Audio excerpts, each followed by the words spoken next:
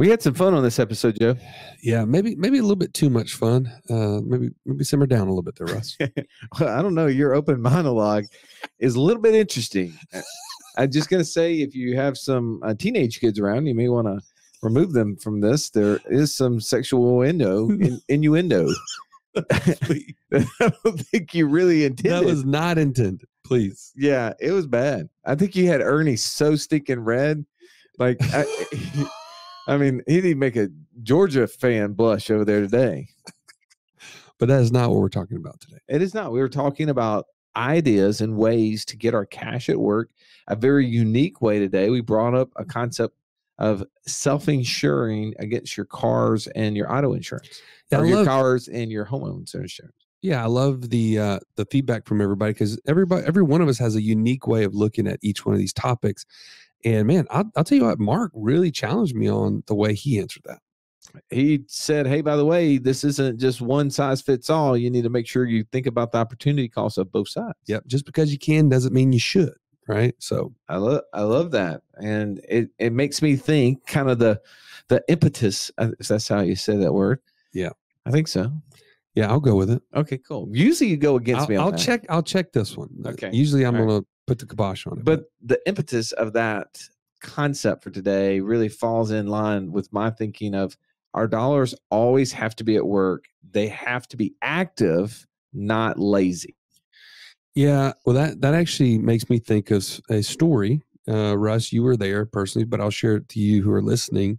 When we would go travel, we would always go and basically park our car at one of those park and ride places. And there was one time we got in late. I can't remember the exact circumstance. We went to a place that we normally went to, if you remember, and they closed down. Remember? They closed down. We were going to go to that one place, and we show up early. It's like 6 a.m. in the morning, and they were no longer there. That's right. So we had to go to another park and ride place. Brand new place. Never been there before. But regardless, we get back into town. We're ready. We're tired. I mean, it's easily 11, almost 12 o'clock at night. Yep. And so we're thinking, okay, we just get our car, get home. We start calling. We're calling. Nobody is answering the phone. So I'm calling the main office over and over again. Joey's on the website. He gets a different number. You're calling it. You're leaving voicemails. I'm leaving voicemails. And we're about a mile from the place, right? But this is not just any mile. No, if you've ever been to any airport in almost any city, you know, like, it is literally not the place you want to be at midnight. It's sketch. It's very sketchy. Right. Now, to add to it, the Birmingham airport has a cemetery right next to it.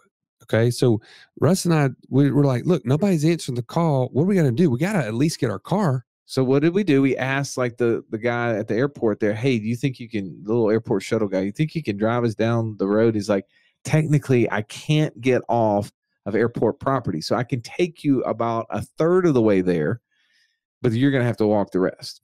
Yeah. So we did. And this wasn't wise. Like you said, I mean, we were not packing heat.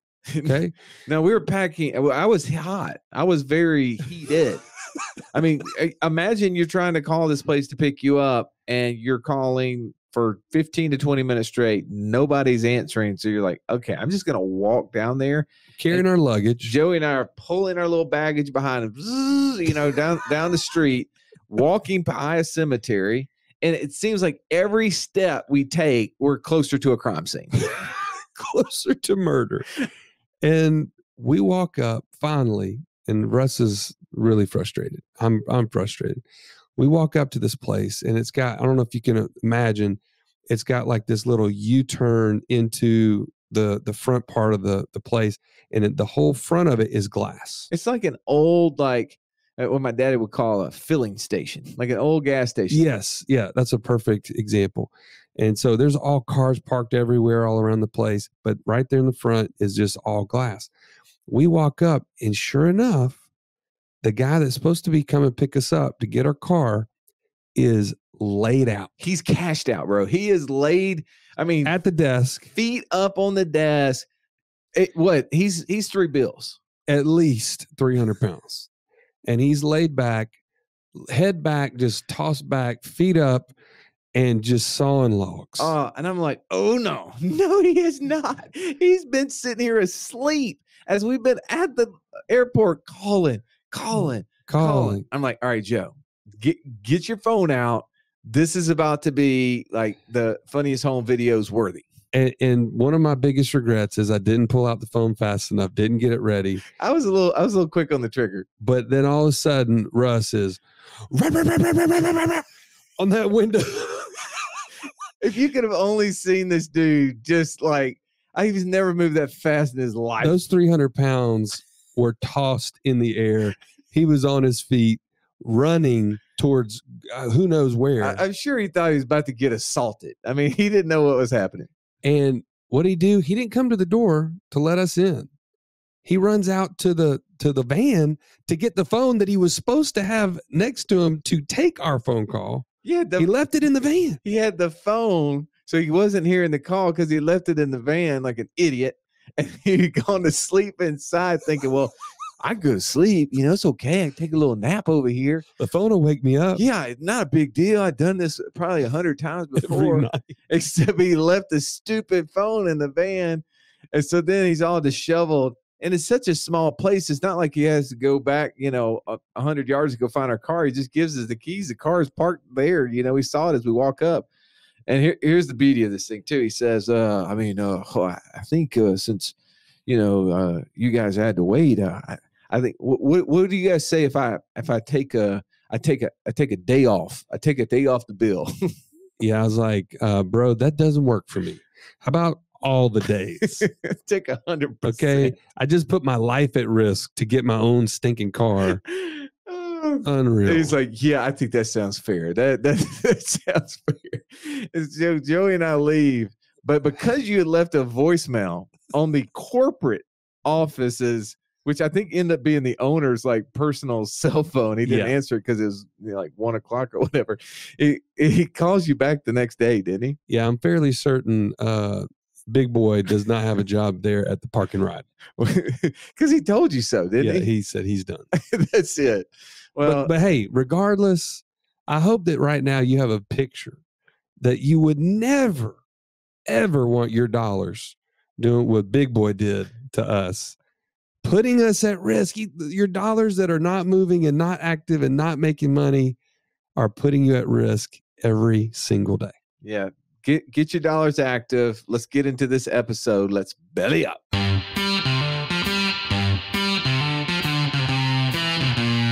Welcome to the Wealth Without Wall Street podcast, your guide to understanding how to get out of the Wall Street rat race and start your own mailbox money lifestyle. Now, don't let these handsome Southern draws fool you. These financial minds are teaching our country to enhance savings, increase cash flow, and create passive income, all without the help of Wall Street. Are you ready to break through? Now here are your hosts, Russ Morgan and Joey Murray. Welcome back to the IBC Roundtable, where each week we get to go deeper and deeper into your favorite subject, the infinite banking concept. I am one of your hosts, the idea guy, Russ Morgan. I'm surrounded by the best coaches in the industry, and I need to introduce them to you now. To my right, I got the Italian Stallion. He's got a license plate to prove it, Mr. Joey Murray. What's up, Joey? Hey. Happy to be here. Joey, we had the team here in town this week. What a privilege, man. That was awesome. It was amazing. I get so excited because, you get to hear it every week on the show. These guys know what in the world they're talking about. They are the experts as it relates to helping you get into this infinite banking world and helping you navigate these things. But man, just having everybody in the flesh, getting to see JD's incredible golf swing, and Mark Haraguchi coming out of the woodwork and just crushing us all at Topgolf. I just have so much more respect. I do. I have lots of respect for Mark's golf skills. Not so much for JD's. And of course, we already knew Ernie. Oh, wow. Ernie's the sleeper of all of them. He just, he comes up from the behind and just starts crushing people. Well, we got a lot in that opening monologue from the Stallion. I'm going to move on over to to earn. Earn, try to follow that up. Welcome to the show, by the way. Downtown, Ernie Brown. Thank you for being here. Yeah, thanks. Not gonna lie, today I feel like a dry sponge. Allergies, man. Oh, I avoided it this long. I'm suffering. A dry sponge. That is a first for me, Ern. Need to go hop in the sauna, I think. Gotcha. Have you ever heard dry sponge, Joe? no, that's the first for me as well. That's how I feel. Okay. All right. Well, very interesting. All right, let's go across the table. Let's get to the man who's got his beard back on. I'm grateful for that. I'm grateful that your golf game is not reflective of your skills to coach one, because you are Mr. Incredible in all things except golf, Mr. JD Hill. What's up, JD? Apparently not my golf score. That is not what is up. Although I will say this, because Ernie made a very good points. The object of golf is to have the lowest score, and I was successful in having the lowest score at Topgolf. So, if anything, I won. That is true. Yeah, there is a way to do that. Topgolf would be the opposite, but good effort. Good to see you. All right, let's move over to the winner, the man between two bamboos, our resident pilot, Mr. Mark Haraguchi. What's up, Mark? Not much, guys, but I did notice that after thoroughly destroying everyone on my corner of the Topgolf game, that when I got back yesterday and I woke up, I was like, man, my ribs kind of hurt, and I'm trying to figure out how did I hurt those, and then I realized it was just all that crushing I did from the tee box. And apparently I have not played golf in a while, because there were muscles I didn't even know I had, and apparently I used them for golf. Well, we're grateful there's medicine for that, as well as creams. So, and because now that you're only heavy lifting is helping people with finances, you're okay. You can do it. We'll make sure you get home. All right, let's get into today's topic. We've got to cover a wide range of things. Yep. Today's topic, though, can I self-insure my car and or my home? Ernie, jump in there. Yes, I do. Yes, you do. Wow. Okay. That's his first thought. That's coming off the top rope. JD? To answer the question directly, can I insure my automobile or my home? The answer is yes, you can.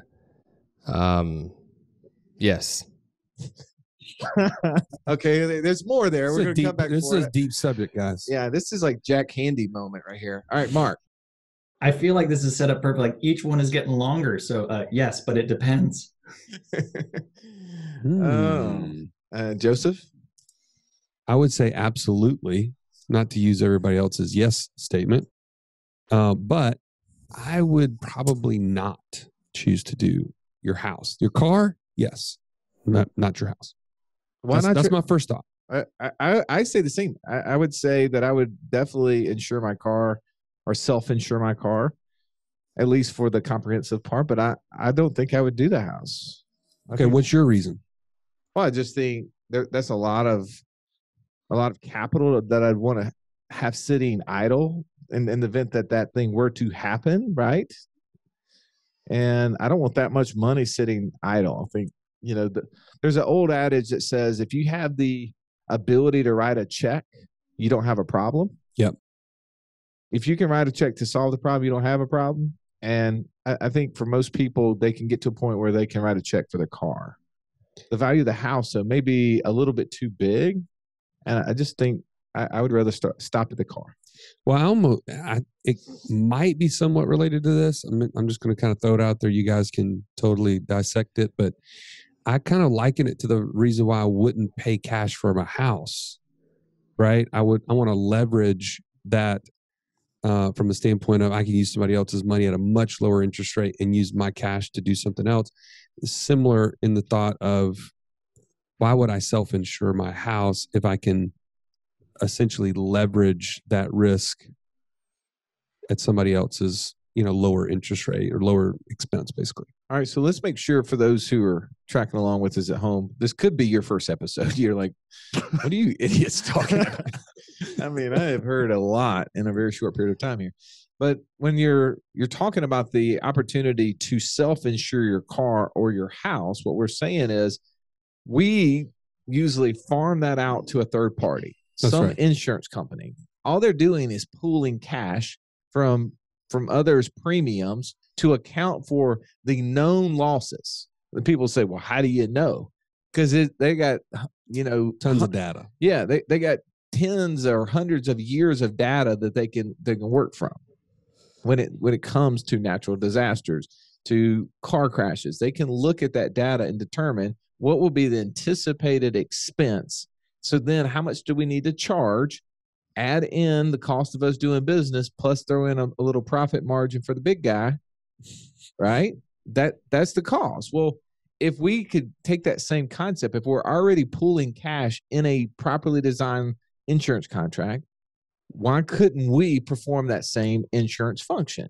Now, I would say there's one thing that I did say I'd do it for a car, but I won't do it for my daughter's car. I was going to say, is that for all your cars? That's the one car right now I'm not going to self-insure. Not that I don't trust her as a driver, but as she gets ready to turn 16, I just know the statistics are not in her favor that she will get out of age 16 without having a car accident, right? I just pray when she has it, it's not something that hurts her or anybody else, right? I mean, bending steel or plastic or whatever those cars are made of these days, that's okay, right? So I would say that would be the one car I probably wouldn't self-insure is my daughter's car. I absolutely would not self-insure my wife's car either. She's good for an accident one every 3 years. It's not very bad. It's usually just a little fender bender, but I definitely would not self-insure that one. I will say some things are worth paying the cost for, right? So for example, I had a client once that carried a maxed out credit card all the time and only made minimum payments. And the reason was because if he paid it off, his wife would max it out again.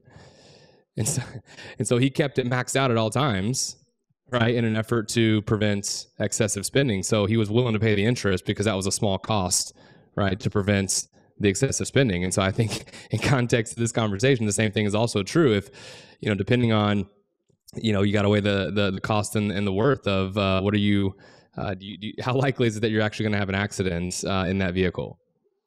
All right. So really quickly, before we get into pros and cons of this, are we talking about, like, for most people, they think of, well, I mean, my car is worth more than Joey's car, but Joey in his car could do lots of damage. Are we talking about insuring the damage that Joey could do to other people's cars?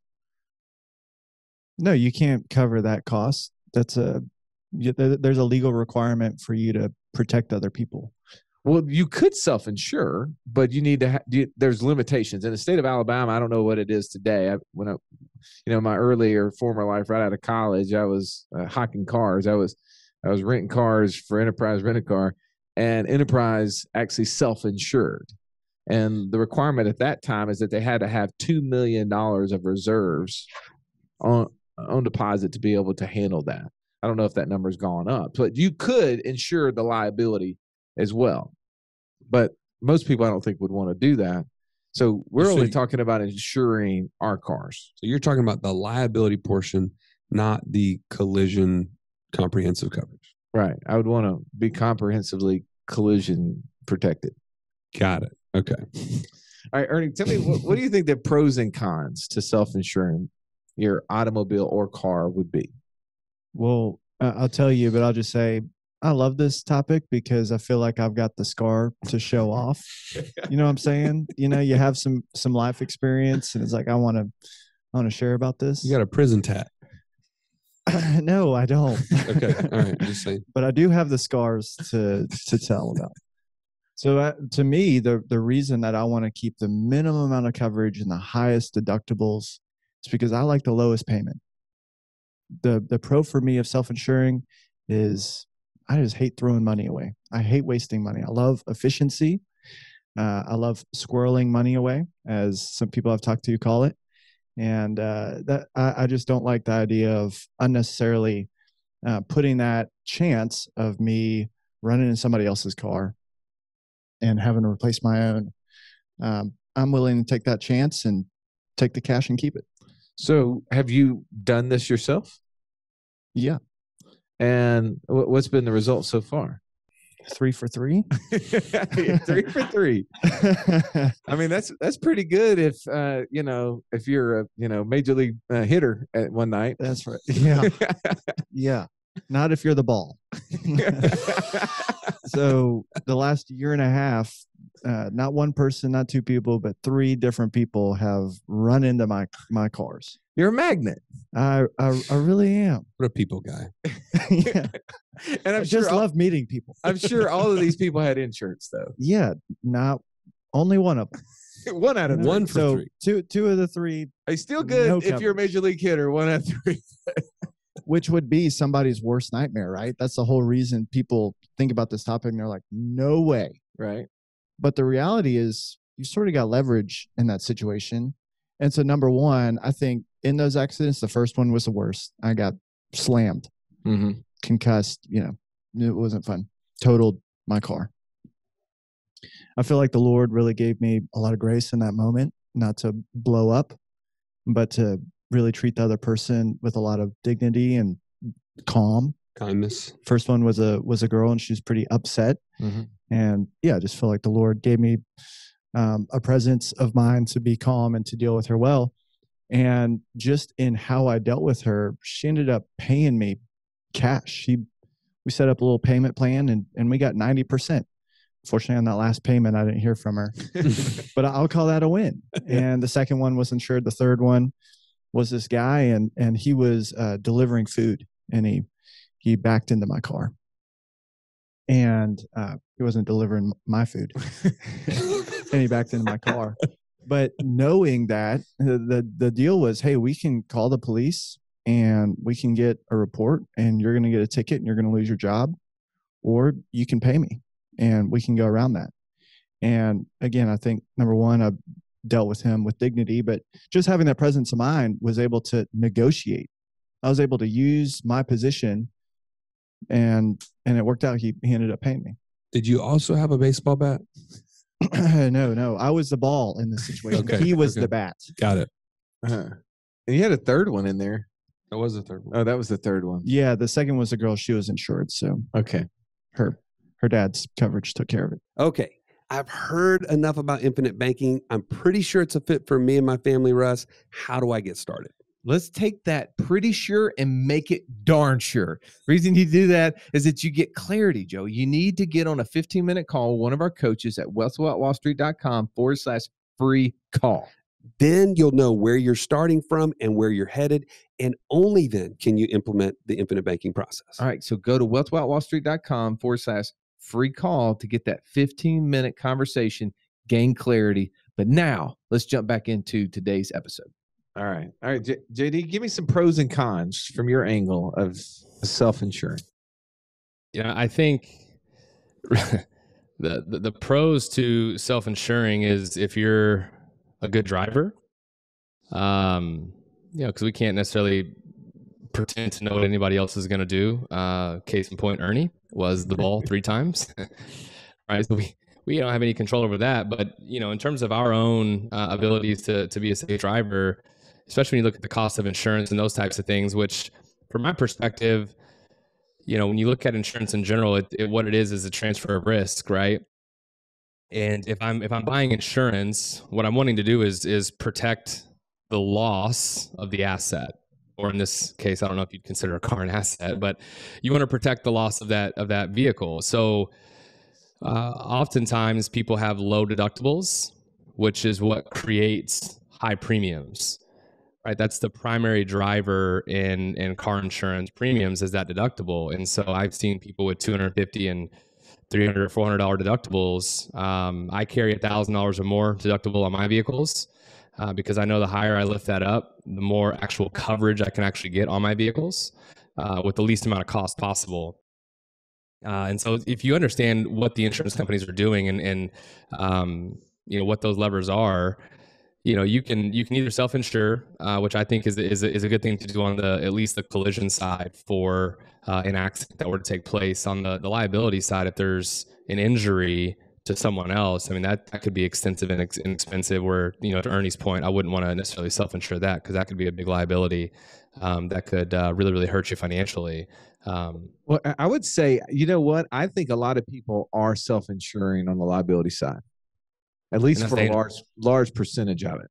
All right. What do you mean? Because when you look at, well, one, do you know what your liability coverage limits are? Yes. I have at times. So right now, you do not know how much your liability limit covers. I don't file that away in my memory. No, I have it saved somewhere. I would say for the average person, we don't know. So as you're listening to this, I will challenge you right now to either go look it up or call your insurance agent and ask them, what are the liability limits of my insurance policies, my automobile policy? Because the legal limit, right, the legal requirement in most states is as low as $30,000 for all things, right? There's a couple things it's covering. It's covering people issues. It's covering property issues. But then they have a total coverage, right? And I think in Alabama, I don't know what it is in Texas, Washington, but it is like $30,000. Well, you can't hit anything, right? And especially if a lawsuit got involved and be $30,000 or less, that's just not going to happen. But yet, when we don't have that coverage in place, which you were saying a second ago, JD, you were saying, I want to be a Walmart shopper. I want to spend as little as I can, get the highest coverage. I think a lot of people try to spend as little as they can. And on the liability side, I'd say that's the area not to scrimp on, right? Like, don't scrimp on that part, because that's the thing that wealth is really easily to be transferred in transactions like that, because what you don't have protected can be taken away from you. And that's a really easy way that we've talked about getting in car wrecks. We literally can do lots of damage with these cars. And if we're not protecting ourselves, one, by having our own personal automobile limits as high as they possibly can be, and then two, I'm going to spend some more of your money right now, is go buy you an umbrella policy. Yeah. I mean, you can get a $2 million umbrella policy that will cover then and over and above whatever your liability limits are, up to another $2 million. And what do you spend? $300 a year? Something like that. I mean, it's like 180, 200. Yeah, it's just stupid. It's not a whole lot of money, but that's the thing that we're not taught. Like, these aren't things, unless you are an insurance agent, you don't know these things. And I see that people make those mistakes. Ernie, you're over there ready to jump in there too. Also, just one last point on that, because even myself, I had no idea about this until I got connected with somebody that did property and casualty insurance, and we met over not business, so it wasn't a sales meeting, which was nice. So I got to ask some questions to understand like what's really going on behind the scenes. And one of the biggest gaping holes that most people don't recognize is the uninsured, underinsured element of auto insurance, and that's the piece that protects you. Right. That's the piece that if you're the ball, right, that your insurance policy will actually protect you if you're the ball. And candidly, not to sound too selfish here, but that's the piece that I really care the most about, right, is if I get into an accident with someone else and they don't have enough coverage, I want to make sure that me and my family or whatever passengers are in my vehicle, they're going to be okay. And my insurance will be able to take care of that in the event that theirs can't. So that uninsured, underinsured piece is so important. And so generally your liability coverage should equal the same thing as your uninsured, underinsured. I love what we're getting at today in today's topic, because when we're talking about financial freedom, we are talking about both the passive income side, having to build that up, and your monthly expenses at the same time. Well, I think like what you're just mentioning there are levers when it comes to automobile and home coverage that we need to be considering in order to maximize and optimize even something like a premium on a car insurance or on a home insurance. And, what would you guys say is like the typical difference if you were able to insure against your own comprehensive collision type of coverage instead of dictating that or allocating that to an insurance company? What would be the average difference in cost per year somebody could save? Just so, if they're thinking, okay, is this even worth it? What would you say? Ern? We talked about this, I think, on auto insurance, $500 a year savings if you just had liability on there, if you want to do the uninsured motorist the comprehensive and collision, $500 a year. Okay. So just thinking about that, like immediately, that's a quick win. If you're listening to this and you're thinking, how am I getting closer to financial freedom? I mean, that's not incredible, but that's $40 or $50 a month on that monthly expense side that you just took care of. Maybe you didn't even know. Now add to that like home insurance. Like Mark, I think you and I were talking about this. What are some options people have on that side of things? I don't know, Joey. Well, I mean, like from a deductible standpoint, like we just talked about adding the certain coverages on the car, but on the home, maybe it's not as cut and dry. Well, before we jump to that, I want to make sure there's a clarifier for what we just said there. If you go and remove that collision off of your auto, okay, if you go and total your car, how are you going to replace that? So if you're planning on removing that coverage, you need to make sure you have those dollars in reserve to be able to replace that vehicle. So like for me, $50,000 truck, right? Okay, so you got a truck, it's 50 grand. All right, that means I need to have at least 50 grand sitting in a pot ready to go in case I total that thing. So now you've got to ask yourself, all right, is that $500 I'm going to save this year? Okay, that's great, but if I've got that 50 sitting on the side, well, what did having that $50,000 sitting there idle cost me? Well, I saved $500 in my car insurance, but could I have deployed that 50 grand, gone and gotten an asset, create cash flow to not only pay to replace that 50 grand, but also pay for the auto insurance and leave me a little bit of, cash flow on the side? Well, if it is, okay, now we're getting into, well, what does it really cost? What do your dollars cost? And we don't like money sitting around doing nothing. So the other area we go is like what JD mentioned is, let's raise the deductible. Well, if I raise the deductible now, now instead of keeping 50 grand in reserve, what if I keep $1,000 in reserve? So cool. I've got $1,000 sitting in reserve. I've raised my deductible up to $1,000. Maybe maybe I've saved like $100 on my car insurance, but now I've got $49,000 I can go deploy. Well, I like what you're saying too. That I think there's lots of levers. I just remember my mother always, until this conversation came up, and I started really applying this in my own personal finances, maybe about 15 years ago, where I heard, this conversation happen at a financial conference, and it was in one of the same conferences when I first heard Nelson, but wasn't really listening to what he was talking about. But this was a really one of those little small areas I kind of dialed in on, where they were talking about, hey, what are you paying for your car and your homeowner's insurance? And what's the likelihood of you having an accident that totals it as compared to whatever? And I went and sat down with my mom, early in my little financial planning days, and I went through her coverages, and she had a $250 deductible on her car.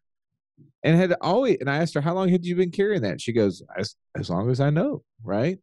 And I was like, well, why did you want 250? Well, because I didn't feel like I had a whole lot of extra money. She's a school teacher. Didn't feel like I had a whole lot of extra money in the event that, it was $1,000. It'd be hard for me to come up with $1,000. So that was her logic. But yet it was costing her a significant amount of money. And when we went through it, not only did we go back and get her car insurance reshopped, right? Because car insurance is one of those commodities that you probably should shop every 2 or 3 years, because it is amazing that when you keep at one carrier, they start jacking your rates up. It's like cable, right? I mean, you should reshop your cable or internet service every 2 or 3 years, because that is a way to save some money if you got a 16-year-old that'll do it for you. But that was one of those things where I saw there to be some decent money, because her homeowner's insurance was at $500. Her car insurance was at $250 deductible. And yet we started at that point putting money into an insurance contract to save this money. And it didn't take very long for I said, Mom, look, we got this excess money. The difference between $250 and $1,000, $750. Well, we've got all of that here. You think you feel comfortable raising your deductible up and being able to keep every dollar that you were paying in the difference and put it in your pocket, even if that's just one nice little meal a month, right? What's if you already have created the function to be your own insurance company, be your own bank, why would we farm that off to someone else? It doesn't make any sense. And And from that logic, I've seen it applied in lots of different ways. Mark, you were going to go deeper. I'm sorry to cut you off there, though. Oh, that's exactly it. And this goes to the point of Nelson's comment about the infinite banking concept, right? How many people that are listening to this podcast hopped on thinking we were going to talk about car insurance? Wait a minute, I thought you guys were talking about becoming your own banker and getting passive income strategies. And well, isn't this a holistic approach?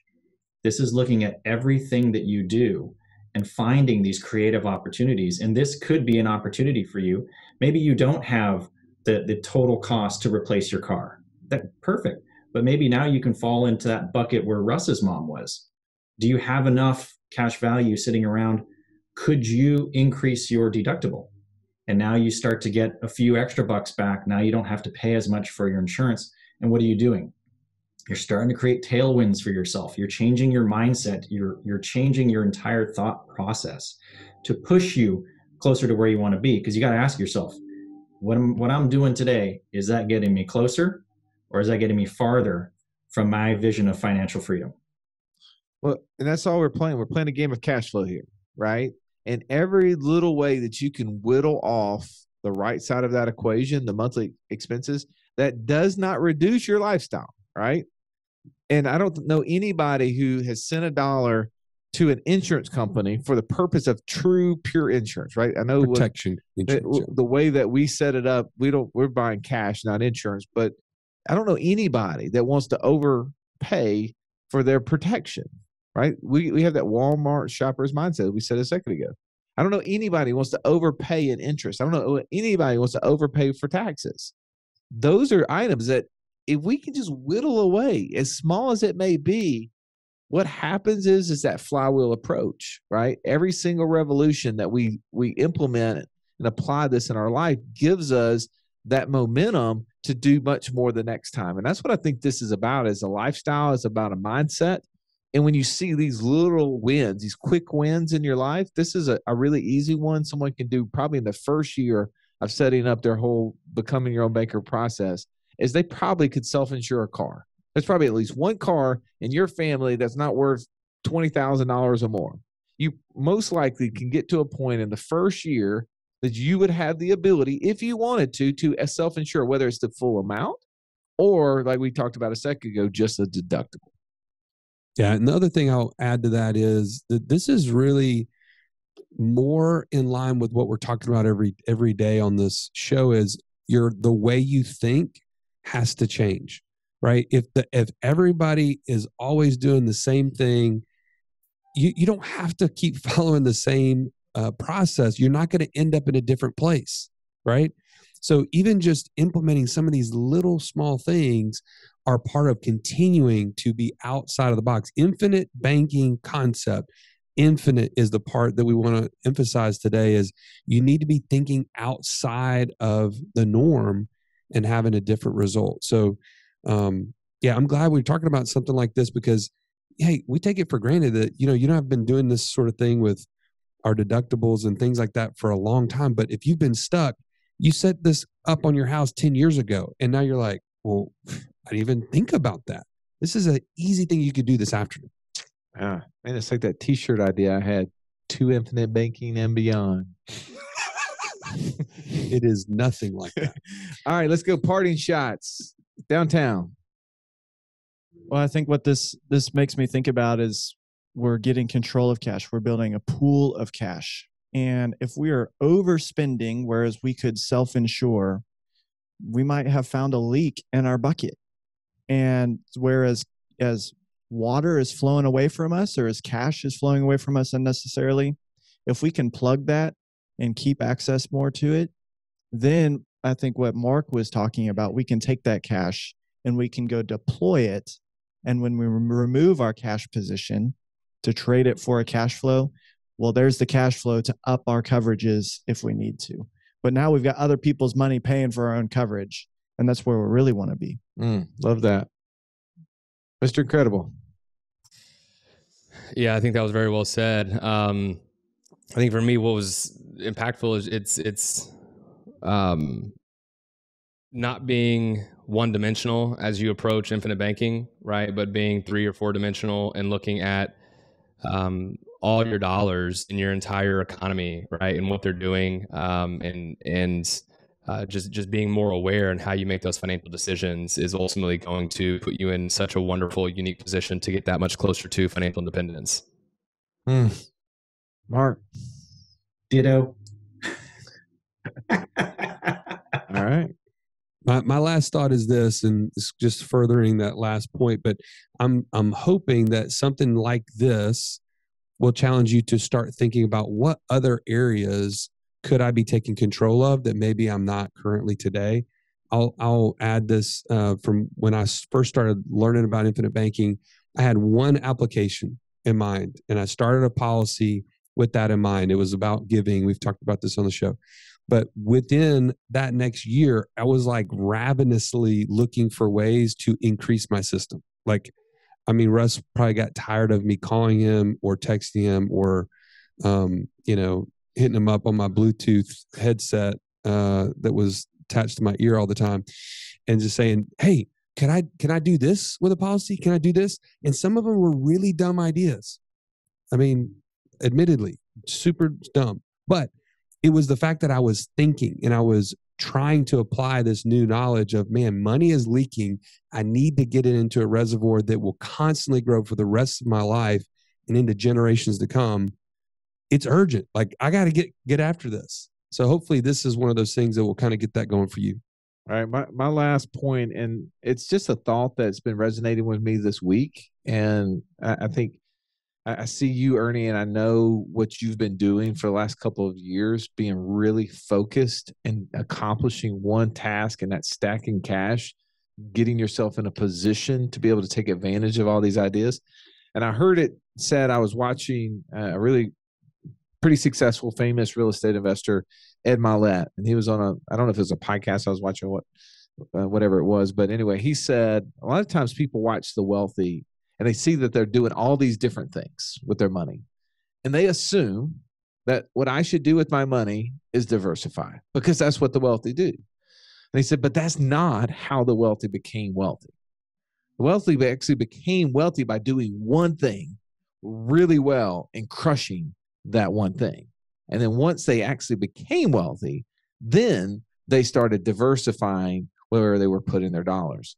And I think from what we're talking about here, the underbelly of this, or the backbone to this, maybe a better analogy, is that we need to be putting ourselves in such a position of cash that we have the ability to make these sort of decisions in our life that truly can help us create new streams of income and reduce monthly expenses. But you got to be in that position. So Ernie, well done. Thank you, everyone on the podcast, for the contribution today. I apologize for my speech gaffes over and over. But as we jump in now, I'm going to give you a call to action. If you're not already a member of our inner circle, you got an opportunity. Go to wealthwithoutwallstreet.com/inner circle, and you can hear the recording of the Q&A that's about to happen live. Every single week, you get access to these coaches. You can ask any question that you want. Not that they'll give you the answer, but they will give you a response. And to me, this is an opportunity for you to be around people on the same journey to get that. And there's all sort of amazing tools and resources that we're constantly adding into this community. That is the inner circle. So go to wealthwithoutwallstreet.com/inner circle. As always, have an amazing day. This has been the Wealth Without Wall Street podcast. Don't forget to subscribe to the show to break free of the Wall Street mindset and begin building wealth on your own terms in places you understand so that your wealth will never run dry. See you next episode.